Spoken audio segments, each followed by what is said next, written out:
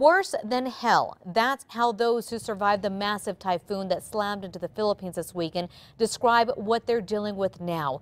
More than 10,000 people are feared dead, and officials say that number could rise. Hundreds of thousands are trying to pick up the pieces of what's left of their ravaged homes as they continue looking for loved ones.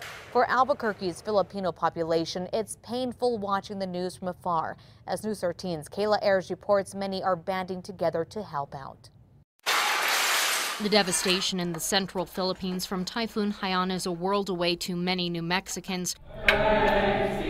But this northeast Albuquerque church kept the country in their prayers this morning. A large number of parishioners here are Filipino, as is Deacon Leandro Centenera. He watched from afar as the typhoon tore through his birthplace, seawaters reportedly rising some 20 feet.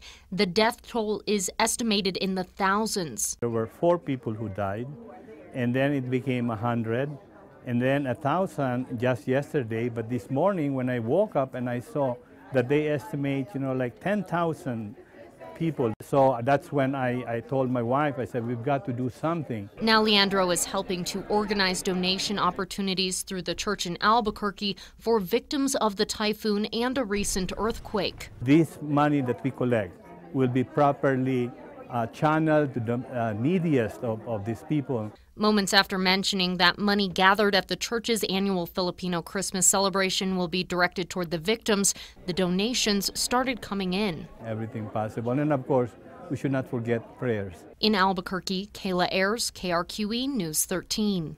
Pope Francis today led tens of thousands in silent prayer for the victims of the typhoon that has ravaged the Philippines. Francis talked about the high death toll and the enormous damage. He also made a plea to hurry the international aid to those suffering from the effects of that storm. Red Cross chapters across the nation, including New Mexico's, has activated its family tracing services. Red Cross officials say if New Mexicans are unable to reach their loved ones by phone, you can call the American Red Cross to initiate a tracing case. For more information on that, you can head to our website, krqe.com, and click on News Links.